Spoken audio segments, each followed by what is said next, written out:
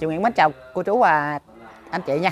Hôm nay Triều Nguyễn lại tiếp tục review và gửi đến cô chú anh chị mình một mẫu nhà nằm ngay trung tâm thị trấn Cần Duộc luôn nha cô chú anh chị. Và ngôi nhà của mình đó là có cái diện tích là ngang 4m8, dài tận 15 luôn cô chú anh chị. Thiết kế là một trệt một lầu. Đó, như hiện tại là chỗ Triều đang đứng là ngay trung tâm thị trấn Cần Duộc luôn. Cái hướng tay trái của em Triều đó mình đi thẳng ra là đó là khoảng 50m, là ra ngay trục đường Quốc Lộ 50 nha cô chú anh chị. Ra đó mình rẽ phải mình đi khoảng 100 đến 200m đó là ngay trung tâm thị trấn Cần Duộc luôn nha. Và đất của mình, ngôi nhà của mình là thuộc đất thổ và đất đô thị nha cô chú và anh chị. Và ngôi nhà của mình là có cái hướng nam nha, có hướng nam nha cô chú anh chị. Đó, hướng nam và cái thiết kế là một trệt và một lầu. Nó có 3 phòng ngủ và 2 nhà vệ sinh nha cô chú anh chị. Ở đây á, mình di chuyển về trung tâm quận huyện như là quận 8, quận 7, Nhà Bè, Bình Tân thì mình đi mất tầm khoảng 25 đến 30 phút thôi. Ở ngôi nhà của mình cách bến xe quận 8 chỉ có 9 cây luôn nha. Em chị sẽ gửi và review đến cô chú anh chị mình. Thì cái đường trước nhà mình đó là đường 3m nha. Đường rất là đường ran 3m, rất là rộng rãi và thoải mái luôn. Đó. Ở đây thì mình đầy đủ tiện nghi nè, như trường học cấp 1, cấp 2, thế giới di động, điện máy xanh, bách hóa xanh, con cưng, sơn hà đâu đó đã có đầy đủ luôn nha cô chú anh chị. Mình đi trong vòng bán kính chỉ có 500m thôi, rất là đầy đủ tiện nghi cho gia đình mình luôn. Và ngôi nhà của mình á, được bên chủ đầu tư là đổ một cái nền rất là cao hơn cái mặt đường rất là nhiều luôn nha cô chú anh chị. Nên về đây mình ở cũng khá là an tâm. Đường trước nhà thì cũng đã lắp đặt ống cống hạ tầng bài bản đầy đủ cho cô chú anh chị mình luôn.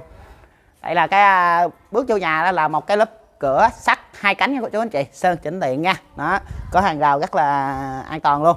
Và xung quanh á thì cũng đã được be hàng rào xung quanh hết rồi nha cô chú anh chị. Thì ở cũng khá là an tâm luôn.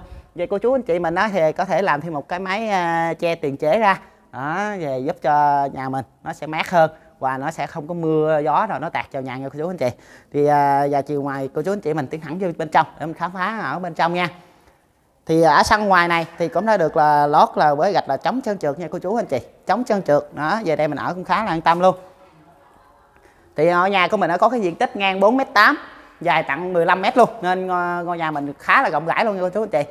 Đó, thì cái mặt diện ngoài nè, mặt diện ngoài thì cũng được bên chủ đầu tư đã ốp lát từ ở dưới lên tận lên cao cho gia đình mình luôn, khá là sạch sẽ và nhìn khá là đẹp luôn nha cô chú anh chị. Bước vào trong nữa là lớp cửa 4 cánh nha, 4 cánh sắt sơn tĩnh điện. Đó, và kính là kính cường lực nha, kéo rất là nặng tay luôn nha cô chú anh chị.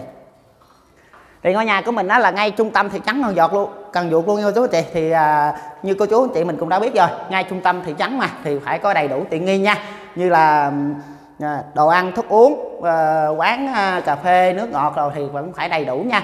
Đó, thì ở ngay trung tâm thị trấn nên cô chú anh chị mình cũng biết rồi, thì phải có đầy đủ tiện nghi rồi nha. Mình đi trong vòng bán kính chỉ có 500m thôi là đầy đủ tiện nghi cho cô chú anh chị mình luôn. Thì ở dưới gạch, ở cái phòng khách này là gạch 60x60 đá bóng kính nha cô chú anh chị, càng lao càng bóng luôn. Nó phía trên thì cũng được ốp lát từ ở dưới lên tận 1m2 đi hết khắp ngôi nhà của mình luôn, nên giúp cho ngôi nhà mình khá là sạch sẽ và sang luôn nha cô chú anh chị. Ở trên trần là trần thạch cao nguyên khối và đèn lô và đèn thước 2 đã thắp sáng hết ngôi nhà của mình rồi. Đó, và đây là bước kế tiếp nữa là một cái không gian nhà vệ sinh. Thì không gian nhà vệ sinh đó cô chú anh chị thì cũng được bên chủ đầu tư á là lắp đặt ở chân cầu thang nha, nên giúp cho ngôi nhà mình sẽ ra khá là rộng rãi thêm, tận dụng chân cầu thang, nên bộ chủ đầu tư thiết kế cho mình là ở ngay chân cầu thang là nhà vệ sinh. Đó, thì lối đi vào của mình nó cũng khá là rộng luôn nha cô chú anh chị, nó khá là rộng rãi luôn. Đó, thì ngôi nhà của mình là đặc biệt có cái phòng ở dưới nha cô chú anh chị. Đó, có cái phòng ở dưới rất thích hợp cho gia đình nào có người già và trẻ em á lên xuống cầu thang bất tiện, thì mình tận dụng không gian phòng này để cho các người lớn tuổi và trẻ em ngủ dưới này khá là thuận tiện luôn cô chú anh chị. Thì cũng đầy đủ tiện nghi nha, đèn thức 2 và đèn ngủ rồi. Đó, thì cuối nhà là một cái không gian nhà bếp nha cô chú anh chị. Không gian mà nhà bếp mà này thì cũng khá là rộng luôn, nha cô chú anh chị. Đó, thì bếp nhà mình là được thiết kế theo cái chữ L nha, chữ L nên cũng khá là rộng rãi. Đó, thì ở trên cũng đã được lắp đặt tủ trên và tủ dưới. Về mình có thể tận dụng những không gian tủ này nè cô chú anh chị. Đó, về mình có thể bỏ những đồ mình xài cho không gian nhà bếp á, bỏ vào tủ này giúp cho cái không gian nhà bếp mình nó sẽ khá là gọn gàng và sạch sẽ hơn. Ở đây thì là bồn inox 304 chống dì xét, chống hao màu luôn cô chú anh chị. Ở trên trần thì cũng là trần thạch cao nguyên khối nha. Đó, cũng khá là rộng luôn. Thì ngôi nhà mình được bán với mức giá đúng 1.750.000.000 luôn nha cô chú anh chị, đúng 1.750.000.000 luôn. Đó là đất thổ cư nha, ngân hàng có thể hỗ trợ mình vay 50 đến 60% luôn nha cô chú và anh chị. Và đất của mình là đất đô thị ở ngay trung tâm thị trấn Cần Duộc luôn. Ở đây mình đi ra khoảng 500m thôi là có đầy đủ tiện nghi cho gia đình mình nha, như trường học cấp 1, cấp 2, thế giới di động, bách hóa xanh, ngân hàng, rồi là đầy đủ tiện nghi luôn. Thức ăn đồ uống thì ở đây là khu vui chơi giải trí thì rất là nhiều luôn nha cô chú anh chị. Mình ra trục đường Quốc Lộ 50 á, mình rẽ phải cái là có khu vui chơi nè, trẻ em và khu vui chơi của người lớn nha, và có những cái quán xá đầy đủ luôn, quán nhậu hoặc là quán nước ngọt, quán chè đâu đầy đủ luôn nha cô chú anh chị. Giờ chị Nguyễn mời cô chú anh chị mình lên trên để mình khám phá không gian tầng trên nha. Ngôi nhà của mình là có cái hướng nam nha cô chú, có cái hướng nam nha cô chú anh chị, và với diện tích là ngang 4m8, dài tận 15 luôn. Nó có thiết kế là một trệt, một lầu và 3 phòng ngủ nha. Và hiện tại thì ở đây là ở tầng trên thì có một lắp đặt một cái nhà vệ sinh ở không gian giữa hai phòng để tiện cho cô chú anh chị mình sinh hoạt luôn. Thì ở trong đây thì cái phòng nhà vệ sinh này cũng khá là rộng rãi luôn nha cô chú anh chị, như là bồn cầu và bồn rửa mặt, giờ sen giờ xịt thì cũng được ốp lát nặng lên cao cho gia đình mình luôn, rất là dễ dàng sử dụng luôn nha cô chú anh chị. Và đây là cái phòng ở tầng trên, wow, khá là rộng luôn cô chú anh chị ơi, khá là rộng rãi luôn. Về mình tha hồ mà mình trang trí nha, mình trang trí những vật dụng nào của trong cái phòng mình, giường nè, tủ quần áo, tủ trang điểm đâu nè cô chú anh chị, vẫn còn dư luôn nha. Cái phòng khá là rộng rãi luôn. Thì được với diện tích là ngang 4m8, dài tận 15m. Đất là đất đô thị nha cô chú anh chị, bán với mức giá chỉ có 1.750.000.000 thôi, đúng 1.750.000.000 luôn nha cô chú anh chị. Và hồ sơ chi phí là bên Triều Nguyễn sẽ lo toàn bộ cho cô chú anh chị mình luôn nha. Đây là cái văn phòng thứ hai ở trên lầu nha cô chú anh chị, thì cũng là trần thạch cao nguyên khối nha. Cái phòng này cũng khá là rộng rãi luôn.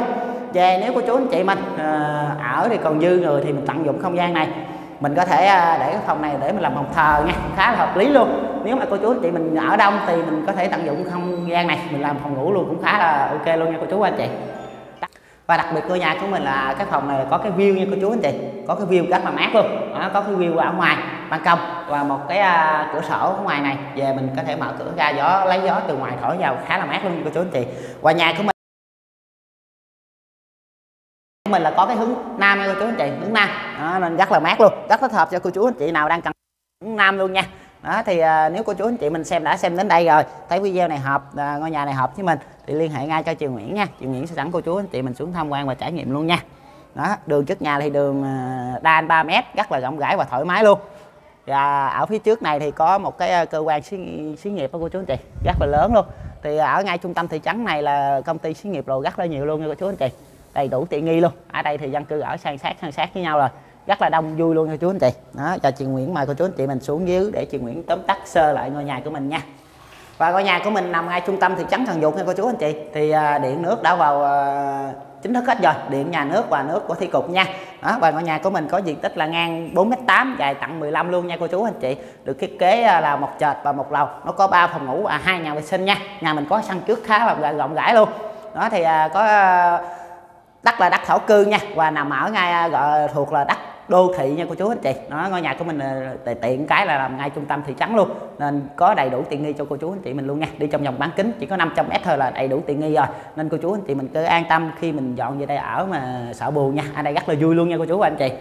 Thì được bên Triều Nguyễn kêu bán là với một cái giá chỉ có 1.750.000.000 thôi nha cô chú anh chị, đúng 1.750.000.000 luôn, không phát sinh thêm chi phí đâu nha cô chú anh chị. Hồ sơ thủ tục là bên Triều sẽ lo toàn diện cho cô chú anh chị mình luôn nha.